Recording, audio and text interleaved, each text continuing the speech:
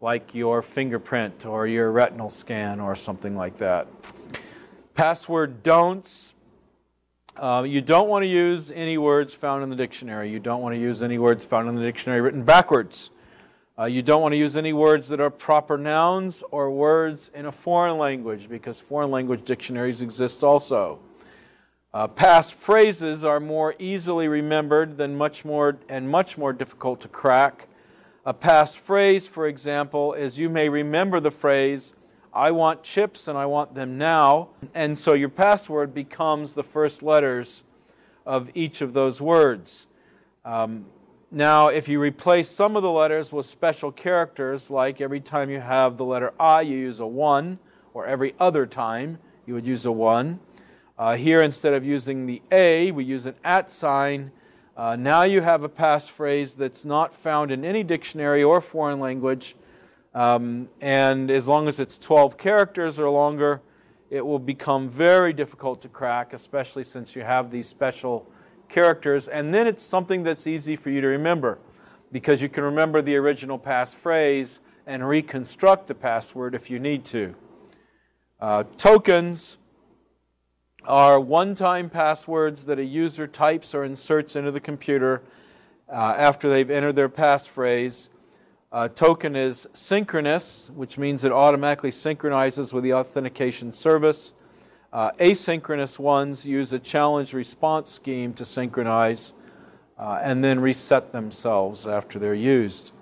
Biometrics, as we've mentioned, is something like a fingerprint, a palm scan, an iris scan, voice prints, face image recognition scans.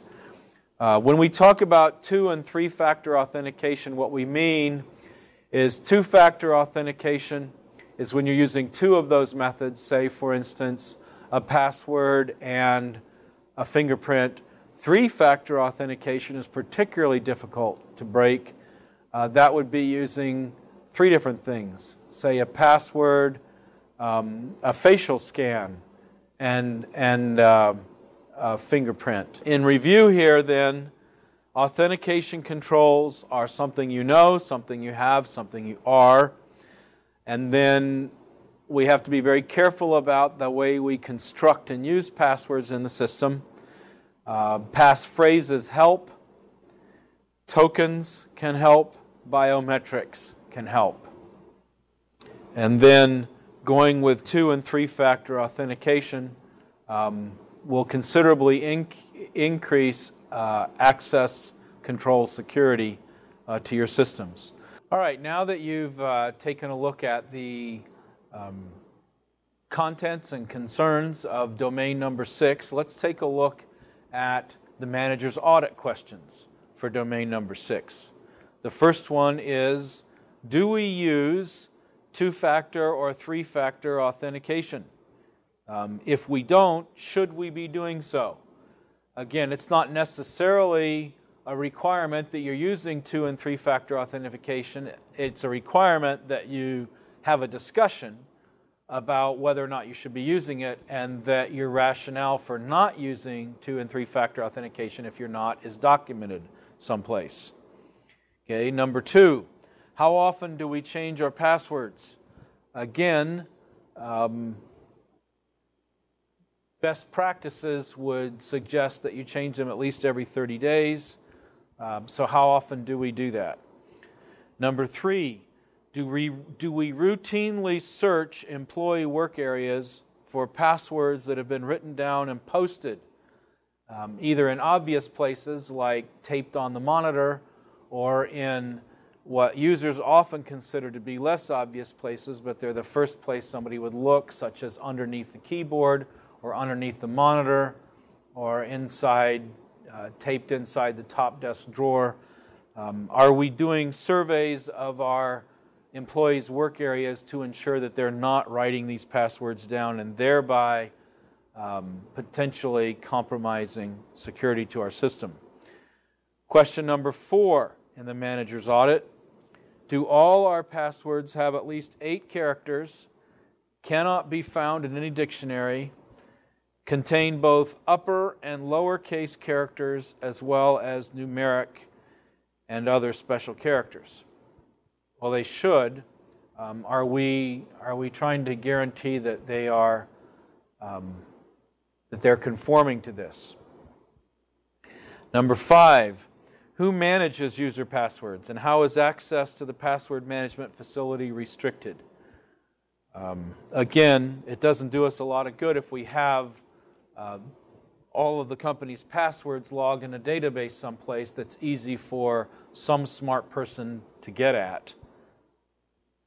Okay, what is our access control policy?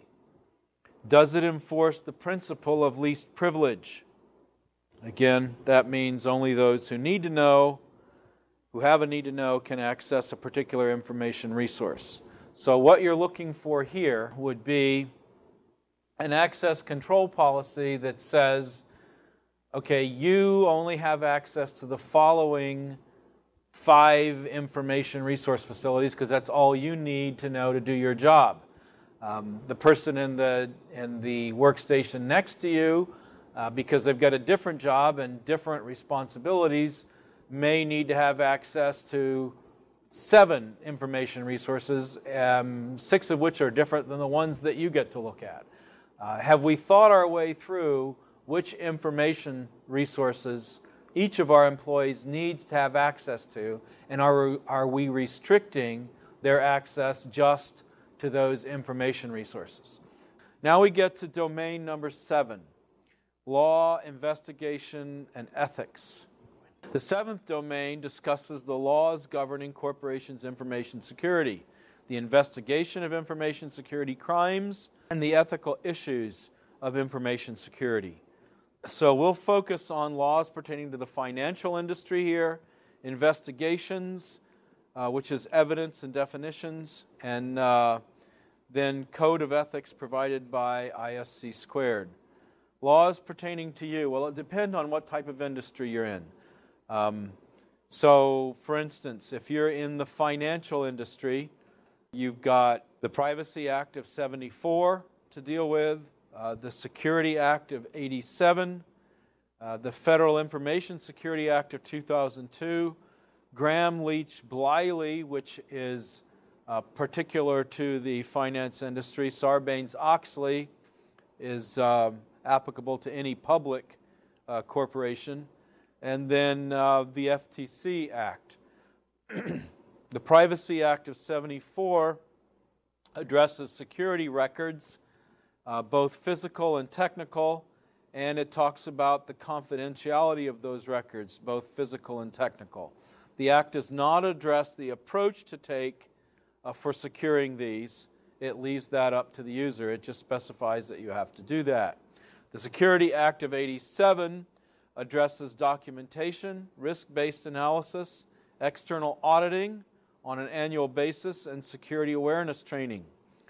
The Federal Information Security Act of 2002 addresses several of these items, and then also plans for securing information, both physical and technical, incidents response procedures, and disaster recovery procedures.